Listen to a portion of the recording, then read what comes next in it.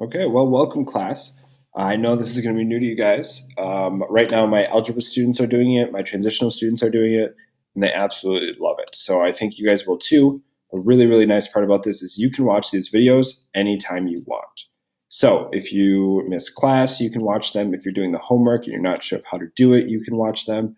If you're in tutoring or you are just someplace else, and maybe your parents are helping you or somebody else is helping you can watch the videos and get some insight how to do the classwork.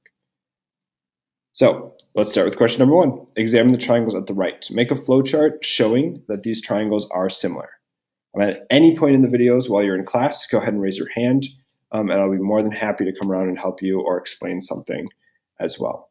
So in order to prove that these are similar, remember the 3 different ways we prove stuff is similar.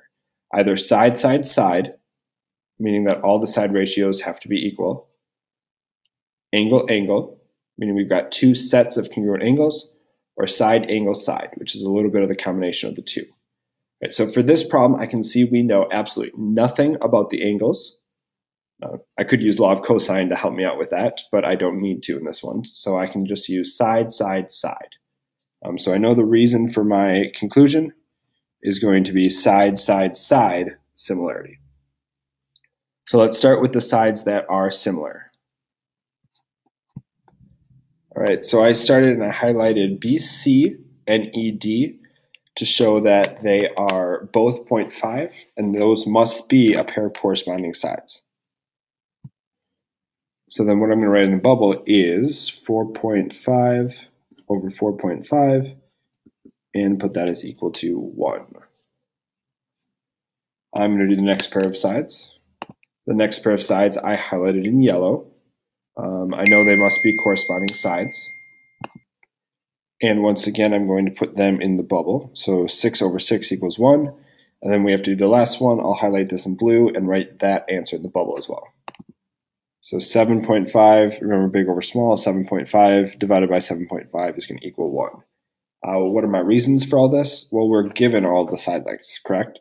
So then we're given, it's just going to be my reason for all of these.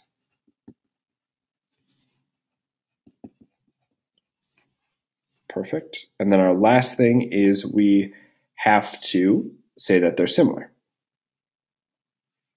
So I'm just going to say triangle ABC is similar, and we've got to match up corresponding sides. So when I say ABC, I'm talking about doing yellow, orange, blue. So we've got to match up that same thing and do yellow, orange, blue. So yellow, orange, blue. So this must be triangle FDE.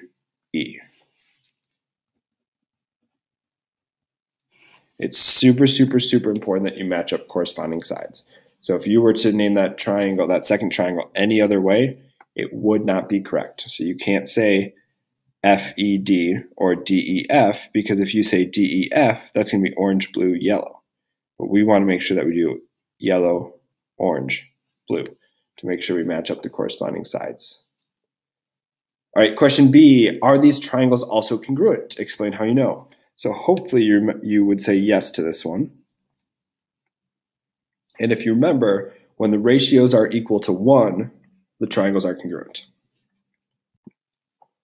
So when the slope ratio is equal to 1, the shapes are congruent. Obviously, they have the same exact sides. It's 4.5, 6, 7.5. So those slope ratios are 1. The shapes are going to be congruent. So while the symbol for similar figures is the tilde, or the squiggle, as I usually call it, the symbol for congruent figures is the equal sign with the squiggle on top of it. How is the congruent symbol related to the similarity symbol? Why do you think mathematicians chose the symbol for congruence? So if you think about it, mathematicians really combined the equal sign with the similarity sign. So to be congruent means you're both equal and you're similar, hence congruent. And last part of this problem, Luis wanted to write a statement to convey that these 2 triangles are congruent. He started with triangle CAB. So that would be, in our problem, triangle CAB would be blue, yellow, orange, but then got stuck because he did not know the symbol for congruence. Now that you know the symbol for congruence, complete Luis's statement for him. So we're going to have triangle CAB, then write the congruent sign, is congruent to triangle. Remember, match up the corresponding sides. So CAB is blue, yellow, orange. So then in triangle DEF, how would we say it? So that we say blue, yellow, orange. And we would say it by saying EFD.